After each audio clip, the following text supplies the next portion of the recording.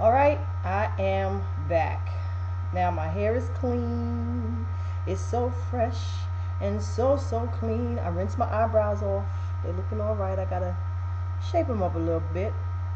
I pluck my eyebrows myself. I haven't really found anyone that I trust to do my eyebrows just yet. I don't really care for them being razored because it grows back like face stubble. All right, so here we go. I wash my hair with my Organics coconut milk shampoo and my Cream of Nature regular formula mixture, which was just felt so good. And just to let you know, when you wash your hair or anytime you have to put any type of water in your hair, please always remember hot water is not good for your hair. And when I say hot, I mean like hot water. Well, of course, you can only take it up to a certain point because your scalp has a different sensitivity. But when you wash your hair, when you're rinsing it, always use it, get it to a temperature that's as cool as you can stand it. It's always better for your hair. Always better. It's just like when you wash your clothes. When you wash your clothes, if you wash them in cooler water or colder water, it's better for the clothes. It's also more energy efficient. I'm big on energy efficiency. All my light bulbs in my house are energy saver bulbs. They're all energy efficient, and it's really made a difference in my electric bill. Yes, sir. Thank you, Jesus. Thank you. Very big difference I noticed in my bill. But back to the hair. So my hair's clean, feels good. It's still just as soft as it can be. It feels so good. It really does. I never thought that I would have this much fun being natural. I never thought I'd ever go natural, but hey, I dared myself. It wasn't, something big like that. I just dared myself to see if I could do it. And it actually turned out to be a bigger deal in the end than I had actually anticipated. I'll probably make a video about that too. So now what I'm going to do is my other treatment conditioner that I normally use from my Zani, I ran out of my H2O. I ran out of that, so until I can get some more, I'm actually going to be using what I have, which is my Elastic QP Intense Fortifying Hair Conditioner, maximum moisture. I used to use the relaxer in my hair. It did pretty good, but ultimately I loved Vital Sensitive Scalp, more body. That was a great relaxer for my hair, but I'm not knocking anyone who still relaxes their hair. If you do, I mean, that's what you do. There's nothing wrong with that. I've chosen to go natural. I would recommend it to everyone if you can. People say to me all the time, "Oh, girl, I couldn't do it.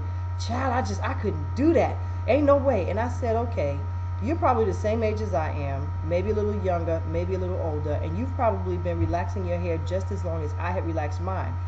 Therefore, when was the last time you actually tried to let your hair grow out naturally and try to work with it in its natural state? So and most of them will say, "You know what, you are so right. I never tried it." And I say to them, because you've never tried it, you really don't know whether or not you can do it. I would suggest try it. If you don't like it, you can always go back to relaxing it. But yeah, I'm going to make a whole another video about my whole, what this has meant to me.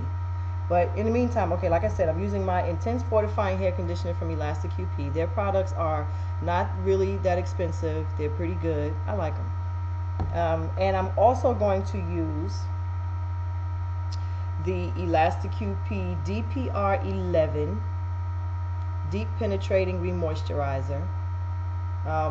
My hair right now, it doesn't feel dry at all. It doesn't feel damaged or broken at all. I do have some spots up here from when I was wearing my ponytail that are kind of short, but I actually that's my fault. That wasn't due to the condition of my hair. So I'm going to use these two conditioners in my hair. This one is a lot thicker, of course. Why I can't get this right to save my life, to make y'all so y'all can. Okay, here we go. Bring it closer to the camera. I'm going to use this. Feels nice. It's very creamy. It's not real. It's actually kind of thick. You know, it's thick, like pudding. Yeah, it's like pudding, like vanilla pudding, like banana pudding. And the Intense Fortifying Hair Conditioner has like a regular consistency, like any other conditioner that you pour out in a bottle.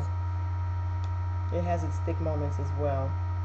But see, so I like to put this together in my hair. It works pretty good. Works pretty good. And you don't, for this I realized that I really don't need to use a lot, because I actually should have just mixed this in a bowl. But sometimes I can do things so backwards.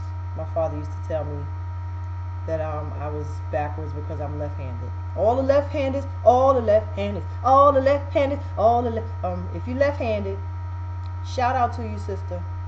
But my father used to tell me something was wrong with me because I was left-handed. He said back in his day, if you were left-handed, people looked at you funny. The Elastic QP Intense Fortifying Hair Conditioner actually smells like banana. I'm not even gonna lie. And a little bit, the DPR 11 smells like banana too. So it does give you a nice, nice scent. I like it. I like everything I put in my hair right now. There is one product that I have used in my hair that was a leave-in conditioner that I just I didn't like it. And for you it might work. For me it just didn't. And it was Parnez-vous. I always wanted to try their products because, you know, they're leave-ins and all of that. And I thought they might be good for my hair, but the Parnez-vous seemed to be really, for a leave-in conditioner, it was so heavy.